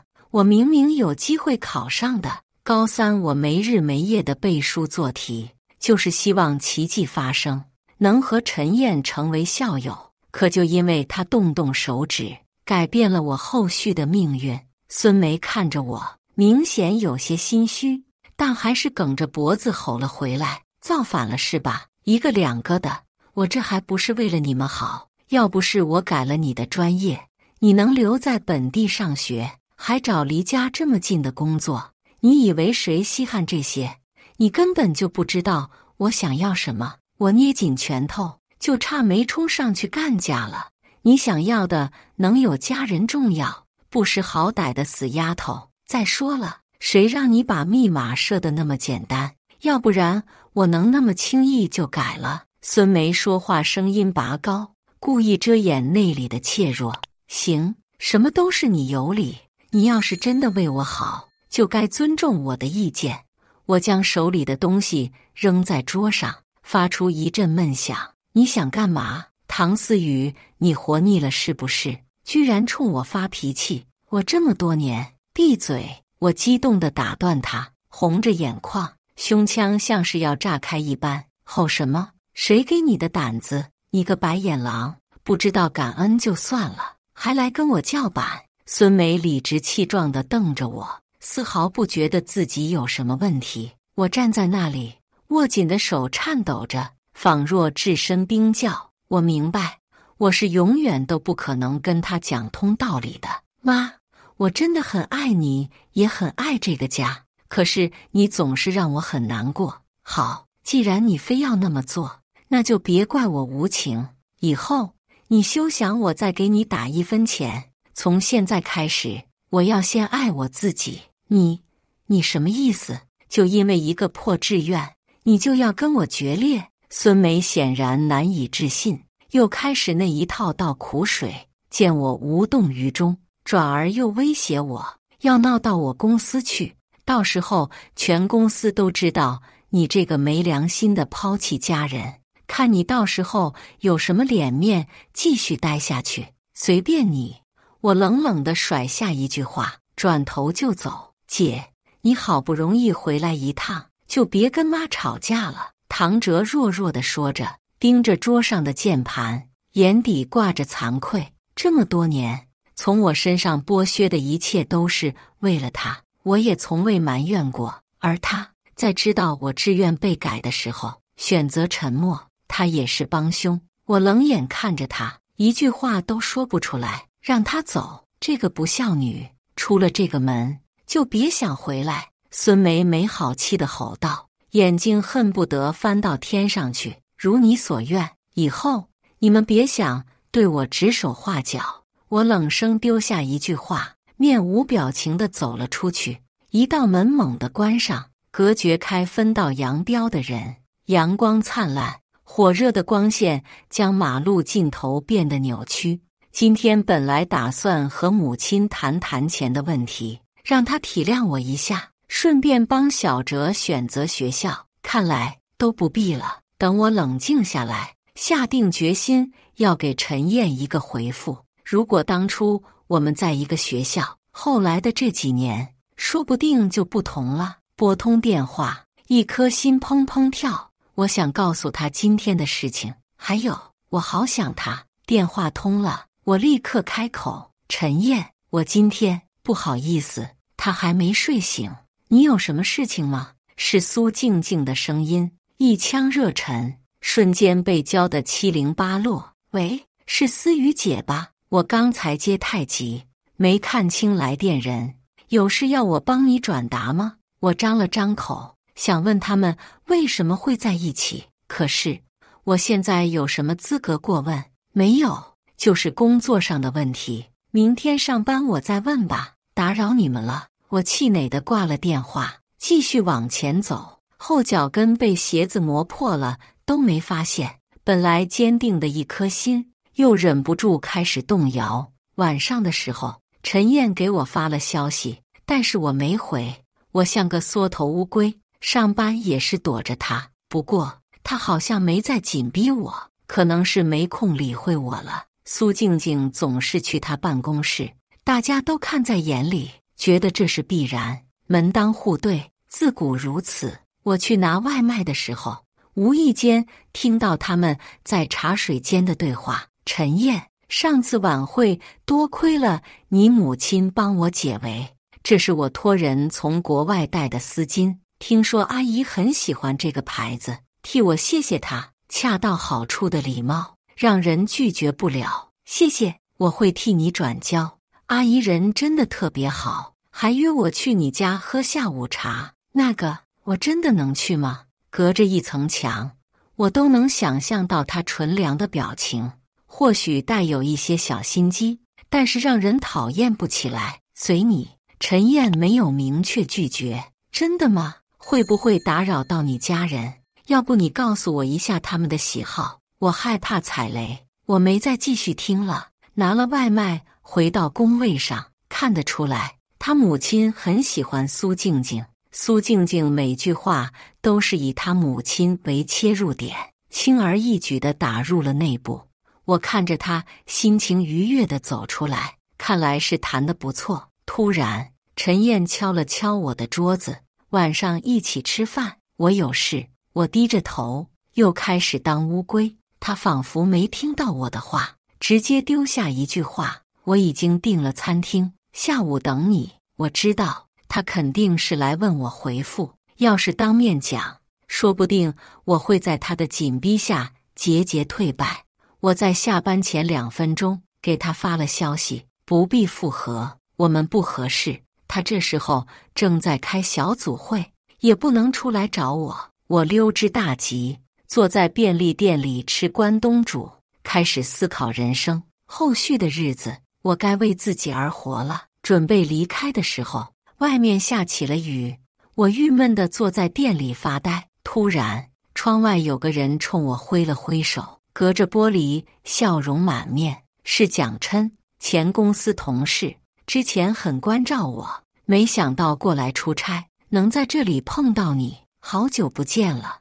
你还之前的那家公司吗？我在城市里除了邹丽，没有太要好的朋友，能遇到熟人也挺开心的。对呀，过几天可能会调过来附近的分公司啊，那太好了，我公司就在附近，以后可以继续约饭了。对了，好不容易碰到，要不要一起吃个饭？他举着伞，我们2个站在门口。不了，我要回家了，下次吧，等你调过来的时候也行。我们2个来到路边等车，下雨天不太好打车，他害怕我被雨淋到，往我这边挪了挪，伞倾斜过来。蒋琛说他升职了，聊起了近况。突然，一辆车停在我们面前，车窗摇下，陈燕冷着脸看我们。好巧，要不要送你们一程？他打量着蒋琛，目光里透着不爽。不用了，我们打车就可以了。我讪讪一笑，没想到他现在才下班。蒋琛也冲他礼貌一笑，看着手机对我道：车到了，我们走吧。我点头。离开的时候，听到陈燕淡淡的声音：这就是你拒绝我的理由。我低着头，没应。上了车，蒋琛看我脸色不好，也没多问，看着窗户上的雨珠一个个落下，我心情也随之下跌。之后，陈燕没再找我，倒是和苏静静走得很近，应该是换目标了吧？毕竟苏静静率真又活泼，是我的话，我也会选她。下班的时候，苏静静跟着我一起等电梯。思雨姐，听说你跟陈经理之前是校友爷，你知道他的一些事情吗？我想多了解他一下。看着他期待的目光，我并不想提及过去。不好意思，我跟他不熟。我淡淡一笑，走进电梯的时候，看到不远处的陈燕，脸色阴沉。苏静静看到他，上去打招呼，电梯也不坐了。我立刻按下关门键，如释重负。今天蒋琛约我一起吃饭，就在附近的火锅店。他绅士地帮我挪椅子，将菜单递给我，正在纠结哪个锅底。余光瞥见熟人走了进来，陈燕跟苏静静恰好坐在隔壁桌。苏静静开心地点了中辣锅，她神色平平。奇怪，她明明不能吃辣，看来是真的很在乎她吧？思雨，选好了吗？蒋琛问道。给我倒了一杯苦荞茶，旁边的陈燕看了我一眼，我继续看菜单。我要番茄汤底，我简单地点了一些菜，然后跟蒋琛有一搭没一搭地聊着，或者说我的注意力忍不住在隔壁桌。苏静静像是有说不完的话题，总是能够跟他聊起来。如果不是对他感兴趣，陈燕是不会有耐心听别人絮叨的。我喝了一口苦荞茶，喉咙发涩。思雨，我正好开车了，一会送你回家吧。这会下班高峰期，估计不好打车。蒋琛礼貌地问我，将最后一块虾滑捞起来放我碗里。我明明可以选择坐地铁，但不知出于什么心理，答应了他的邀请。回去的路上，很多红灯，蒋琛不急不慢地等着。刚才那个男人是不是你前男友？他突然问道。我像是被上课点名的学生，心头一跳。你怎么知道？看出来的呀，有这么明显吗？我不解。蒋琛笑得意味深长，不语。到了我家楼下，我向他道谢，但是安全带卡住了，解不开。这个卡扣有点难弄，我来吧。他伸手过来，轻松地解开了。我抬头，突然发现他离我很近，准备躲开，却被他按住肩膀。别动，你想干嘛？我突然紧张起来。我想帮你啊，我感觉你跟那个前男友还有戏。他抬手帮我把头发拨到耳后，冲我笑了笑。我不理解。等我下了车，看清大门口站的人，顿时明白了。陈燕目光阴鸷地盯着我，有种山雨欲来的感觉。蒋琛开车走了，我站在那里像根木头。约会完了，他语气很不好。我不怎么想理他，我想上楼，却被他堵在楼梯口。他猛地拽住我。唐思雨，你真是越活越回去了，用不着你管。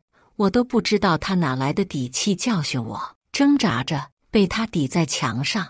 你就算不愿意跟我和好，也用不着这么着急吧？我急什么了？那个男人他有女朋友，你别被他骗了。你这个笨蛋！我愣了一下，我倒是不知道蒋琛的私事，但我知道他对我可没别的意思。跟你有什么关系？你放手！我推开他，他都跟苏静静开始接触了，就不必管我了吧？陈燕盯着我，眼眶有些发红。你真喜欢他？我还没说话，他突然紧紧地抱住我。为什么我越来越猜不透你在想什么了？到底怎样你才肯跟我和好？我究竟哪里不好？你能不能告诉我？你说我到底该怎么做？他声音哑哑的传进耳窝，直击我的心脏。我没法回答，本来就不是他的问题，他却还在一味反省。良久，在我的沉默中，他像是被抽干了力气，渐渐地松开我。看着他离开的身影，我的视线也模糊起来。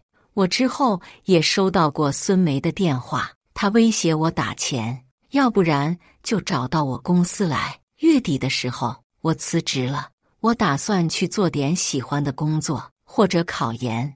拿着收纳盒离开的时候，那天陈燕正好出差，看来没法跟她告别了。苏静静追出来，说请我喝最后一杯奶茶。我看得出来，她有话要说。我俩捧着奶茶，坐在商场内。思雨姐，我跟陈经理告白了。我心头一跳，对上他探究的目光。哎呀，你怎么什么反应都没有？他拒绝我了，告诉我你们的事情了。我也没想到你们居然……不过你为什么没跟陈经理复合呀？你们人那么好，又那么般配。般配，这姑娘怕是对这个词有什么误解。我看着对面的奢侈品店，弯起嘴角。如果你很喜欢一个包，即便它很贵，你也会毫不犹豫地买下它吧？他点头。但我不一样，我不仅要考量性价比和诸多方面，还要省吃俭用才能买下它。而且就算我拥有了，别人也会怀疑我买的是高仿，因为以我的身份跟它不搭。苏静静看着我，沉思起来。或许他他很难理解我所说的。可是思雨姐，不管是人或物，只要是你喜欢的，拥有的时候，你还是开心的呀。所以为什么要在意别人的眼光呢？与其留下遗憾，还不如趁现在好好珍惜，别像我爸一样，等我妈去世了才知道后悔。他表情有些苦涩，我愣了愣，无奈的一笑。可能是我把两个人的关系想得太复杂了，除去家庭对我的压迫，阻止我的或许就是我自己，我的自卑、怯弱。我回家收拾了一下房间，在网上投了一些简历、裸辞，可太刺激了。我躺在沙发上，感到前所未有的轻松，再也不用担心因为没钱被母亲训斥唠叨。我看着跟陈燕寥寥无几的对话框，想起了苏静静说的，或许我该试试，比起失败，直接放弃更令人遗憾。我打算找个时间当面跟他说，现在我要回老家一趟，陈燕送我的好多东西，还有我自己的物实都放在家里，全都拿走，那个家就没什么好留恋的了。我拎着箱子下楼，正打算叫个车去车站，一辆车突然急刹车冲过来，我吓了一跳，看见陈燕沉着脸下车。你怎么来了？我呆呆地看着他，他瞥了一眼我的箱子。你又要去哪？为什么一声不吭的辞职？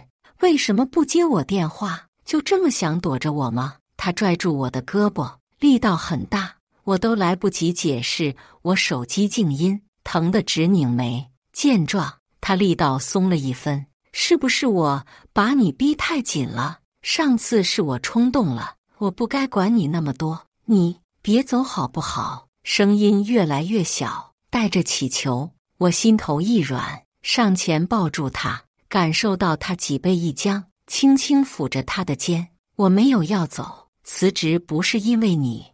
我刚刚手机静音，没听到你的电话，箱子是空的，我是回老家拿东西。陈燕情绪渐渐平稳下来，回报我，还有，我不喜欢蒋琛，他也不喜欢我，我们就是单纯的老同事吃饭。他盯着我的眼睛，难以置信我解释这么多。还有呢？他催促着，像是预感到了什么。还有，你今年的生日愿望可以实现。他眼底闪着细碎的光，激动地抱住我，又反复问我是不是真的，是真的，是真的。你快把我晃晕了，为什么不早说，害我等这么久？他埋怨道，又将我搂住，亲了亲我的侧脸。1个月前我给你打过电话，但是是苏静静接的，她说你还没睡醒什么的，我就以为你们。陈燕仔细想了想，揪住我的耳朵，你想什么呢？我可是为你守身如玉好几年，怎么可能？上次是我晚会喝多了，隔日他给我送早餐，恰好被他接到了。我恍然大悟，但还是忍不住揶揄，哦，他还是对你很好的吗？哼，你要是再晚点，我说不定就一直是你前男友了。他语气凉凉，带着小傲娇，骗人，别以为我不知道，你已经拒绝他了。陈燕勾起嘴角，摸了摸我的脑袋，走吧，送你回老家。啊，不用了吧？我一脸为难，不想我妈看到他，要不然肯定是灾难。这么怕我见你家人？放心吧，我就送你到附近，不进去。他说着，已经帮我把箱子拎上去了。我忐忑不安地坐上副驾驶，他凑过来帮我系安全带，还亲了我一下。我反应过来，耳朵发烫，可恶，他什么时候这么会了？路上这么久，你是不是正好可以给我讲讲，为什么一直不愿意跟我复合？我就知道他肯定要跟我算账。我简单的说了一下家里的情况，志愿的事情，还有之前跟他在一起时的心思。我双手搅在一起，活像是个回答问题的学生。笨蛋，没有下次了。他伸过手抓住我的，温度传了过来，好温暖。回到老家，陈燕注定没能在附近等我，因为孙梅在朋友家打牌，正好看见我了。他瞅着陈燕的穿着河车，还以为我傍大款了。我看见我妈，立刻对他叮嘱：等会你不准说一句话，从现在开始，你是我的网约车司机。陈燕拧眉，在我严肃的目光下勉强点头。哟，舍得回来了。我说你怎么翅膀硬了想飞呢？搞半天是找了个有钱男人。孙梅打量着陈燕，像是看到了一座金山一般，双眼放光。妈，你瞎说什么呢？这是我为了节约时间叫的司机，我今天回来就是拿点东西的，等会就走。什么司机？孙梅显然不信。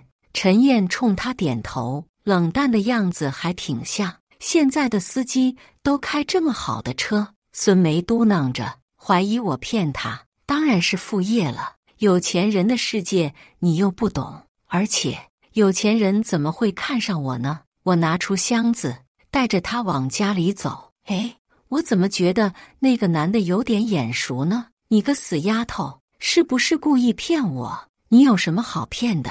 懒得跟你说，之前上学的时候，他估计见过陈燕。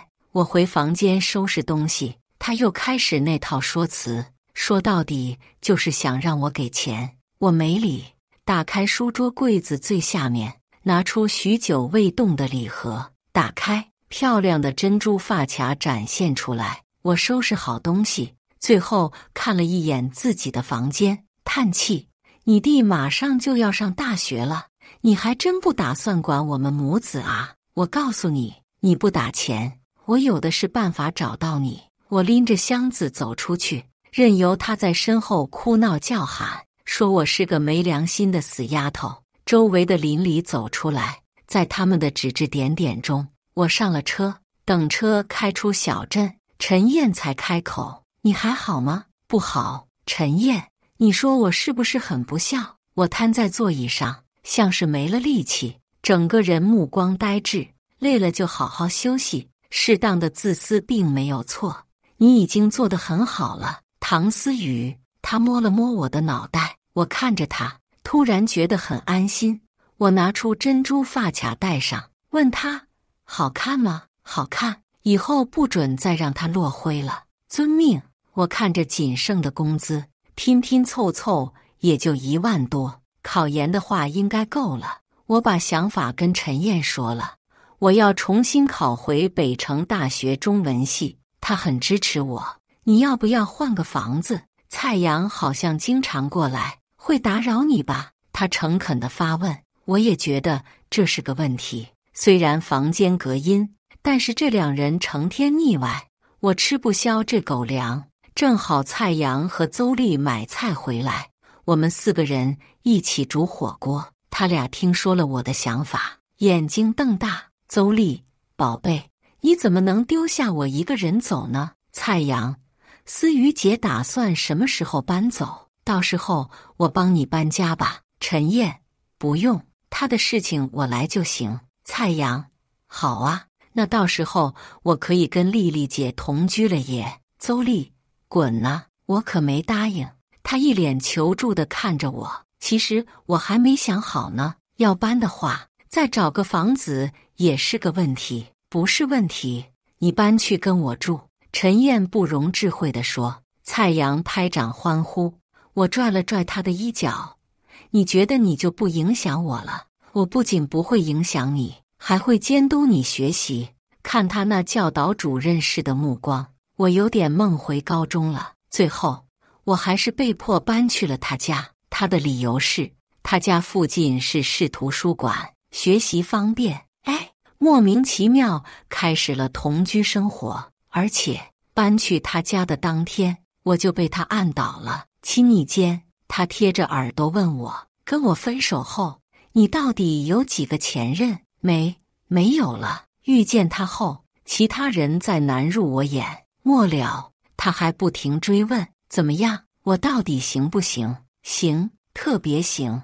在算账的路上，我完全逃不掉。之后我还以为跟他会一直这么羞耻，担心会影响我的学习效率，结果我完全是多虑了。他让我睡主卧，他睡次卧。平时他也很忙，顶多每天陪我吃晚饭，晚上11点，他回来给我带了甜品。我快吃完了，突然发现他一直盯着我，干嘛？你也想吃？我故意把最后一块塞进我嘴角，笑得得意。他抬手擦了擦我的嘴角，目光幽深得很。关键是他越凑越近，难道要像韩剧里面那样吗？借女主的吻尝食物的味道。我紧张地捏紧手指，眼睛都闭上了。他突然停住，瞥见我做的卷子。你阅读理解怎么错这么多？我茫然地睁开眼睛，暧昧的气氛戛然而止。起来，我帮你看看。啊，太晚了吧？我就是脱离知识太久，好多单词都不认识。他看了一眼手表，一本正经。我尽量15分钟讲完。我将手里的叉子折断，愤愤地听他讲解。之后，陈燕不仅没碰过我，还严格要求我的学习。他好像对第1名有着偏执的决心。以他的话来说，不考个第1名，就是对不起他的悉心教导。不过北城大学每年都是热门，只有努力考高分，才能稳定上岸。10月份的时候，我做完题上床睡觉，他突然进来。我抽问几个你的错题，结束了你再睡。马克思和恩格斯首次系统阐述历史唯物主义基本观点的著作是哪个？你确定这样我还睡得着？考研的过程枯燥又焦虑，即便有陈燕陪着，我心态也崩了好几次。但一想到过去的那些遗憾，我就咬牙坚持下来了。考完初试之后，我浑身都放松下来，走出考场。陈燕捧着一束鲜艳的红玫瑰，在大雪中显得格外明显。好多人都频频侧目看她，主要还是人好看。恭喜女朋友，终于考完了。我笑了笑，冲过去扑进她怀里，但是雪地里太滑，我俩没站稳，摔倒在雪里。几片玫瑰洒落雪中，扎眼又浪漫。救命！为什么要这么社死？太煞风景了。对不起，你疼不疼？快起来！我尴尬地看着他，希望他别被我压出事了。没想到你这么着急。他淡淡地说着，目光里带着戏谑。我看了看周围人奇怪的目光，羞愤地捶了他一拳。他轻笑一声，可恶！我居然秒懂，起身拍了拍雪花。我警觉地看了看四周，幸好没人盯着我们了。你脸红什么？在想什么？我看他那副逗我的样子，也不知道他怎么越来越不正经了。我在想晚上吃什么，是吗？他挑眉，一副早就看透我的样子。当然是了，走吧走吧，太冷了，上车吧。他冲我扬了扬下巴。我连忙朝路边的奔驰走过去。晚上，陈燕做饭给我吃，我帮她洗菜。这半年来，她厨艺进步了不少。渐渐的，有汤的香味从锅里传来。再等个5分钟就可以吃饭了吧？我问道。一扭头，被她抵在橱柜上。饿了？当然了，这都几点了？我也饿。她的目光紧盯我的唇。紧接着细密的吻落了下来，估计是这段时间禁欲太久，他吻我的架势像是要吃了我。锅内的汤传来沸腾的声音，我浑身也像是被煮熟了一般，烫得很。我趁着还有一丝理智，推开他。汤好了。他笑了，灼热的呼吸贴着我。你能不能正经一点？赶紧吃饭。我跟他保持距离，立刻去盛饭，但他的目光一直粘着我。这人真是越来越不害臊了。不过我都喜欢。吃饭的时候，陈燕提起过年的事情，让我跟他一起回家。我差点被菜噎到，这也太快了吧！我们才和好半年，我以为还得稳定个几年呢。而且我现在没有见他父母的准备啊，哪里快了？你还想耽误几个5年？他悠悠地看着我，依旧不满我之前分手。我咬着鱿鱼，不敢说话。他没再追问，我以为这事过去了，结果深夜他把我关在房间里，变相的压迫我，跟不跟我回家？声音沙哑又特别撩人，我哪有反抗的机会，只能软绵绵地冲他点头。乖，过年的时候我跟着陈燕回家了，我特地托人帮我买了一盒上好的茶叶带过去送礼。看着眼前的独栋别墅，我不禁自惭形秽，捏紧手里的礼盒。虽然这礼物已经是我的极限，可他们会不会瞧不上？别怕，他温声说着，抬手帮我理了理头发，带着我进去。陈燕的母亲围着围裙出来迎接，她保养得很好，笑起来特别好看。阿姨好，你就是思雨呀，长得真漂亮，快进来坐吧。她跟我想象中特别不同，根本没有任何端架子。陈燕父亲下楼，冲我淡淡点头，坐在了沙发上，开始沏茶。我将礼盒递上，叔叔阿姨，新年快乐。陈父礼貌地接过，拿在手里端详。他应该是懂茶的行家，我不由得紧张起来。这茶叶我找专人买的，应该不会是假的吧？一旁的陈阿姨拿出果盘，把西瓜最甜的一块递给我。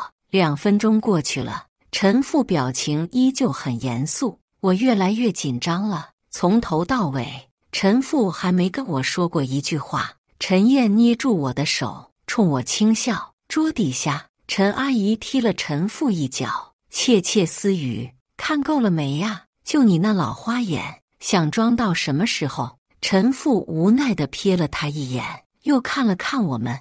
这茶叶挺贵吧？没有，就怕您喝不惯。我笑着摆手。陈阿姨笑眯眯地看着我，我不自然地喝了口水。哎呀，我们燕燕眼光就是好，你们打算什么时候结婚啊？我一惊，差点没被呛死。陈燕拍了拍我的背，无奈地叹气：妈，你别吓他，什么吓不吓的，这不是迟早的事吗？你今年要是没带人回来，你看我怎么折腾你？而且你们不是在一起很久了吗？还想等到什么时候？据陈燕说，陈阿姨自从退休之后，成天无聊得很，就想找点事做。阿姨，我们没有在一起很久。我尴尬一笑，也不知道陈燕是怎么跟父母交代的。怎么会呢？我看你很眼熟啊。我记得。陈阿姨想了想，拍脑袋：你跟燕燕是高中同学呀。毕业的时候，她给女同学买礼物，被我发现还不肯承认。难道那个人不是你？是我。我疑惑地看了他一眼，他耳朵尖有点红，估计他父母不知道我们中途的坎坷吧。陈阿姨说到兴头上，去拿陈燕的高中毕业照。他们不知道我们分手的事情。我推了推他，被他揽住肩膀。我没说，他们以为我跟女朋友一直分分合合。那苏静静呢？你妈妈不是很中意她吗？陈燕拧眉看我，跟她有什么关系？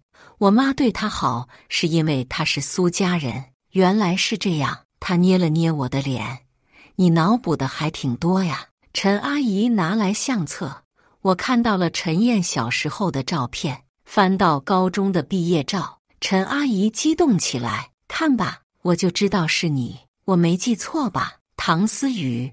我看着他指着的人，那时候的我留着厚厚的齐刘海，显得有些土气。确实是我。阿姨记性真好，哈哈哈。那是因为燕燕从小就不爱拍照，她还是第一次跟女生站在一起拍照呢。我当然记得，第一次。我盯着那照片，突然想起来那次拍毕业照，她本来个子高，应该站在最后一排，她却在拍的时候跟我旁边的人换了位置，微微屈膝，假装符合身高。原来是这样，没想到陈同学小心思还挺多。我忍不住揶揄他，心里跟灌了蜂蜜似的。陈燕面色不改地喝茶，耳朵尖却越来越红。一顿饭吃得很愉快，他父母很好说话，也很热情，真羡慕他能有这样的父母。也正是如此，才能培养出这么优秀的陈燕。陈燕带我去她房间参观，我看到好多关于我的东西，我的课本，我的照片，我写过的信，送的礼物，全部都被她保存完好，小心地收藏在玻璃橱柜里。难怪她总说我是小没良心的。怎么哭了？她低头亲掉我的眼泪，将我抱在怀里。陈燕，我好爱你。我埋在她的胸膛，一阵心跳声中，伴随胸腔震颤。她在笑，我也爱你。属于她的气息萦绕在我周身，令人无比安心。幸好她还在。陈燕摸了摸我的头发，目光看向阳台。下雪了，要不要出去玩？好。